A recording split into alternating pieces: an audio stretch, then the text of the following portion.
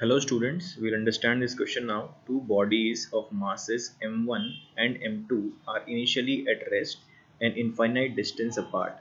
They are then allowed to move towards each other under mutual gravitational acceleration attraction. Find their relative velocity of the approach at a separation r between them.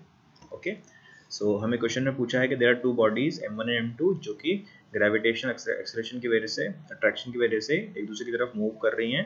तो हमें पता करना है कि उनके बीच की relative velocity क्या होगी। तो हम मान लेते हैं we are having two bodies, two point masses.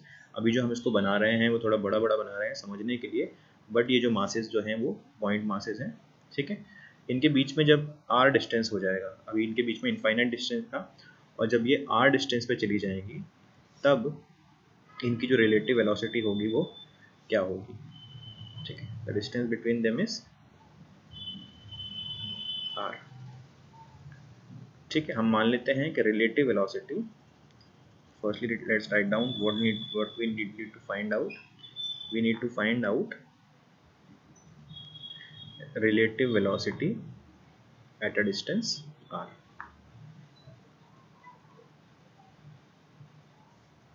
ठीक है, तो इसको अगर हम सोल्यूशन में देखते हैं हमारे, तो अगर हम इन दोनों को सिस्टम लें, इसका मास m1 है, इसका मास m2 है, अगर हम इन दोनों का जो सिस्टम मानते हैं तो हमें एक रिड्यूस मास निकालना पड़ेगा जो कि होता है m1 m2 upon m1 plus m2 के बराबर, और इसको हम म्यू से रिप्रेजेंट करते हैं। ठीक है, this is our reduce mass. Okay, अब हम जानते हैं by law of conservation of energy,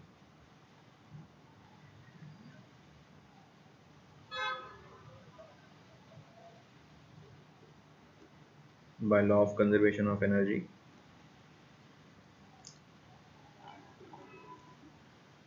change in kinetic energy जो होगा वो चेंज इन पोटेंशियल एनर्जी के बराबर होगा। It is equals to change in potential energy.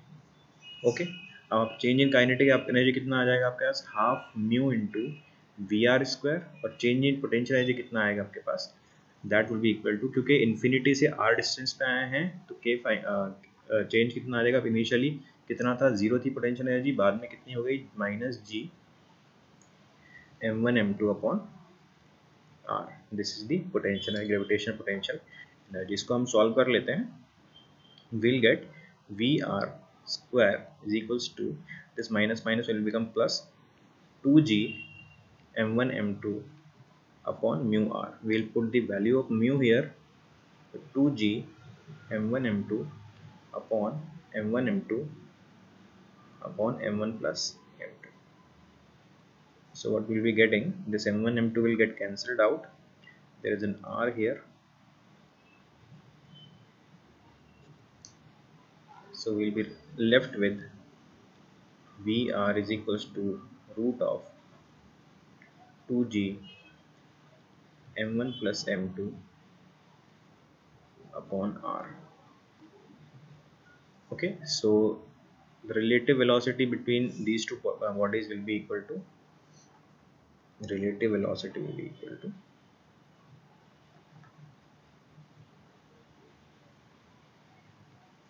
root of 2g m1 plus m2 upon r. Okay, thank you.